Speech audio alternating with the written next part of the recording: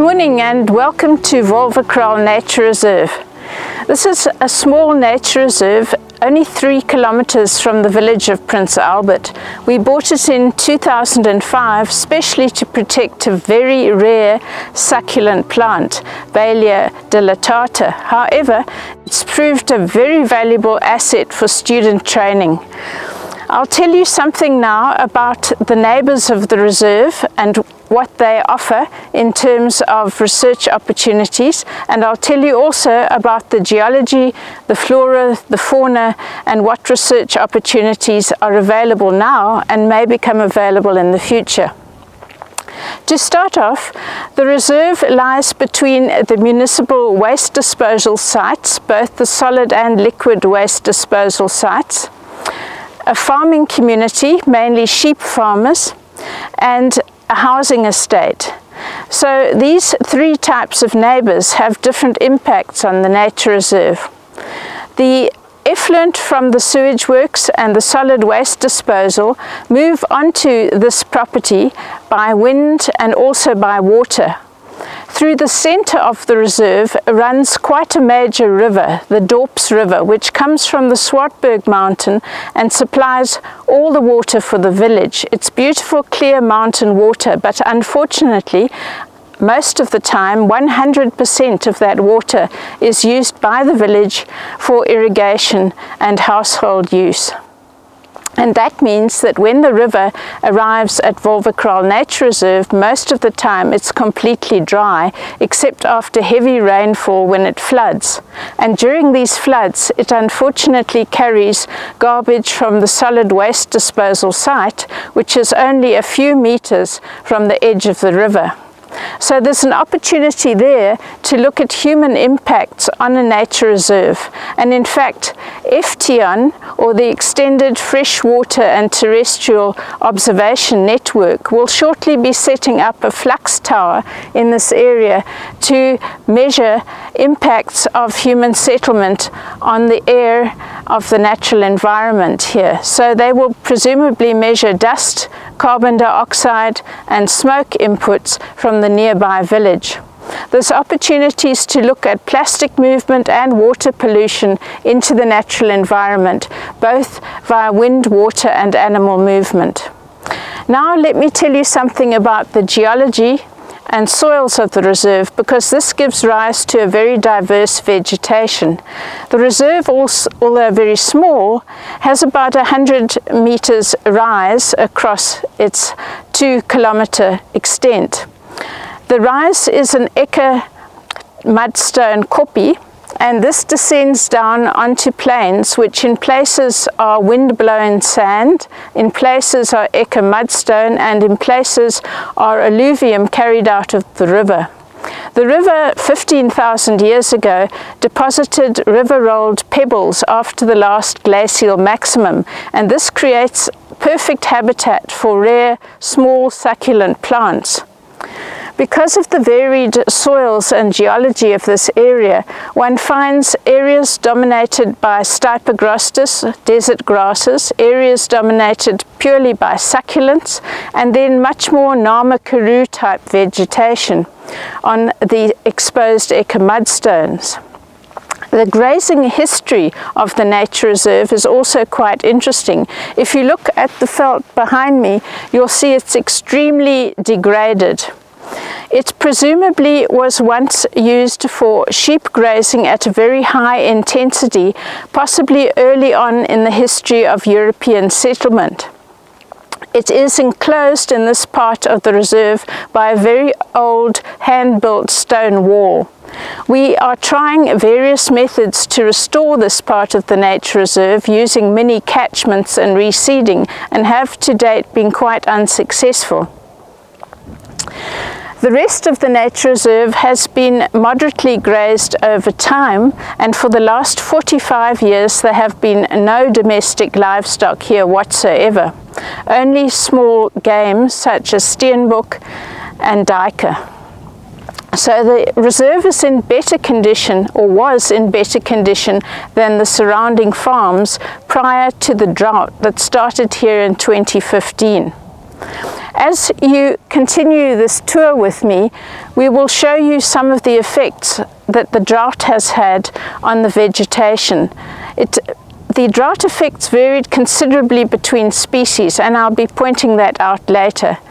So all in all, welcome again to the Nature Reserve, and you can see that there are tremendous opportunities both for sociological research and ecological research, and those who are interested in soils, pollutant spread and geology will also find lots of opportunities here. Thanks.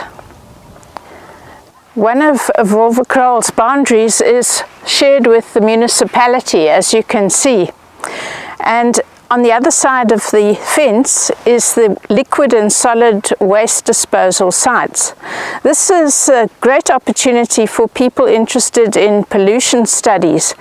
The solid waste blows over the fence and into the nature reserve, but it's also brought into the nature reserve by mammals that forage on the garbage and consume food out of plastic bags, often swallowing plastic bags. And in this way, they bring plastic in their feces and distribute it in the nature reserve. So anyone interested in the plastic decomposition cycle would have great opportunities to follow plastics from the village into the natural environment working here. Here's a yellow mongoose midden, and you can see all the feces here, and at least 1, 2, 3, 4 of the bits of feces contain plastic bags. Here we are at a restoration experiment that we set up in 2017. This experiment is an attempt to get vegetation back on extremely shallow soil, skeletal soil, on bare ground. We're not sure what caused the loss of vegetation, but possibly a combination of grazing and removing surface stones in order to build a wall. So there were very few traps for seeds here, and for probably more than 50 years this ground has been bare.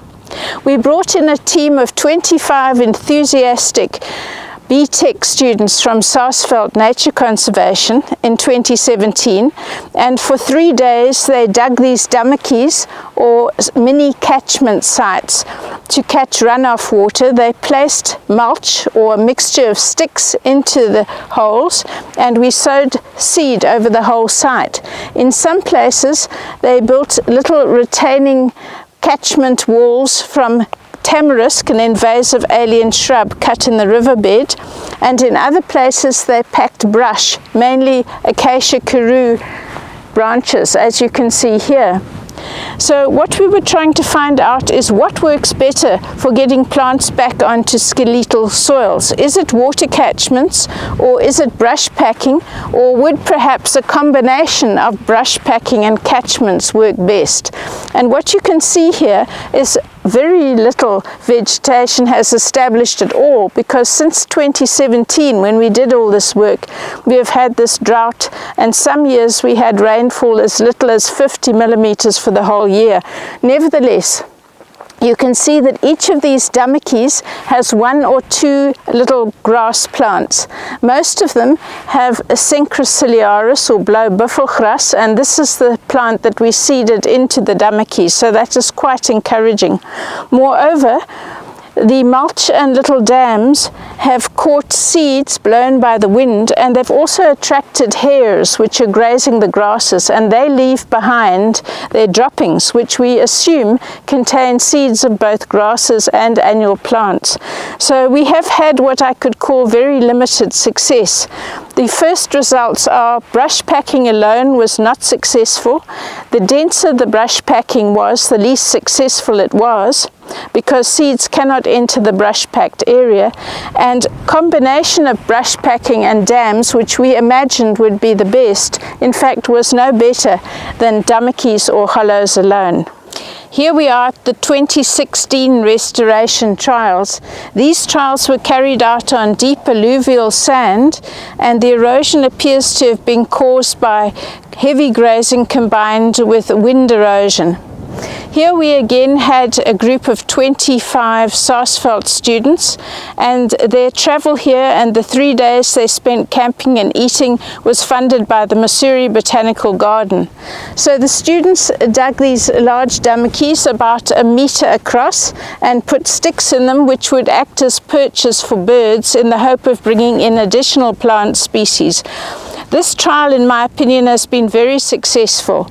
We sowed Stipagrostis, Synchris, Osteospermum, and Salsula, Aphylla, Gannabos. And as you can see, in a single dummy, all these species have been represented. All are strongly growing and all have already flowered after 5 years. Moreover, the hares come into the dummies to browse the plants, and they leave behind droppings which probably also have seeds in them. The drought in this part of the Karoo started in about beginning of 2015, and it persisted into 2020. That was the worst year of all. We only received 50 millimeters of rain here that year. This year seems slightly better. We've had 70. During that period, a number of students carried out line intercept sampling of the vegetation to try and understand which plant species were most vulnerable to drought and which died back most. What we found is that it was very surprising, our finding. Tyronia palliens, also known as skolspors, which is a poisonous shrub that increases under grazing because sheep don't eat it and lives at least 100 years, strangely enough, suffered one of the highest rates of mortality during this drought. So let me point out to you a skolspors. This is a skolspors. This one is half dead, but if you look around the landscape, you'll see that many of them are just now grey skeletons, completely dead. They won't re-sprout, even given heavy rainfall. Their seeds have a very short lifespan, perhaps a year or 18 months, so it's unlikely that they come back from seed either. So this should be good news for overgrazed farms, because instead of being dominated by a poisonous plant, they're now dominated by dead plants, and this provides an opportunity for restoration. If a source of seeds of palatable plants is available, then palatable plants should germinate from seed in the next heavy rains. However, if there's no seed source, then we don't know what will happen on farms where large quantities of poisonous plants have died back. Will the veld deteriorate, or will it get worse?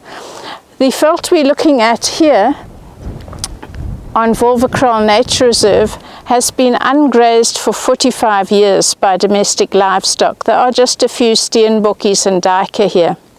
And you'll notice during that period of rest, a number of grasses and a high diversity of shrubs has established, and many of them survived through the drought, although there was dieback here too. About 40% of all shrubs have died. On the other side of the fence, there's a sheep farm, and there you can see heavy dieback in the Tyronia palliens, and what replaced it after the light March rains we had, interestingly enough, was the pioneer that we call Volstruisdruive or Augia capensis. This pioneer plant has a lifespan of about 3 years and collects salt in its leaves, and for this reason is unpalatable to sheep. So an unpalatable poisonous long-lived plant in this case has been replaced by a short-lived unpalatable plant. We have no idea how the veld will change over the next few decades. This bare area is a cocoon sheep kraal, probably abandoned about 250 years ago, between 1770 and 1800. And still today it is completely bare of plants. The reason is that the wind and the water here blows and flows away any seed that falls on this hardened surface. So how this kraal became so bare is that the sheep contained here by a thorn branch surround would have trampled on all the plants as they were kraalled here at night, and also broken up the lichens in the soil crust. This means that the soil became extremely loose and friable and was washed down to the river by heavy rains or blown away by the almost constant wind in this area. It's a warning to us all that when we disturb these very arid parts of the Karoo, recovery isn't automatic. It isn't passive. We have to do something to bring the plants back to bare areas. Otherwise, erosion will simply continue to damage the veld further. Now we're standing in the bed of the Dorps River. This is one of the biggest rivers in the Prince Albert area. It runs out of the Swartberg Mountains and it supplies 100% of the drinking and irrigation water for the village. You wouldn't think so if you looked at it here where we're standing below the village. The reason is that the drought since 2014 has reduced the amount of fresh water running out of the Swartberg Mountain, and also because the population of the village has grown, and so that water use is more than it used to be some years ago. When we bought this property in 2005, the river used to flow for 3 or 4 months at a time, sometimes even 9 months of the year. But since 2014, it has been totally dry, except for occasional flash floods lasting for a few hours. As you can see, the vegetation on either side of the river is very dry looking, and many of the sweet thorns, Acacia Karoo, have died during the drought. So at Renu-Karoo we do seeds in large scale. We harvest the seeds and that usually goes to farmers or people restoring the veld. So there's a lot of research opportunities with seed dormancy. Especially with Bushman's grasses, your Stipagrostis species. We usually get students, nature conservation students, and they mostly help us with trials. And apart from the seed business, we also do veld plants, succulents, normal shrubs, and we mostly focus on Jowdari Karoo shrubs.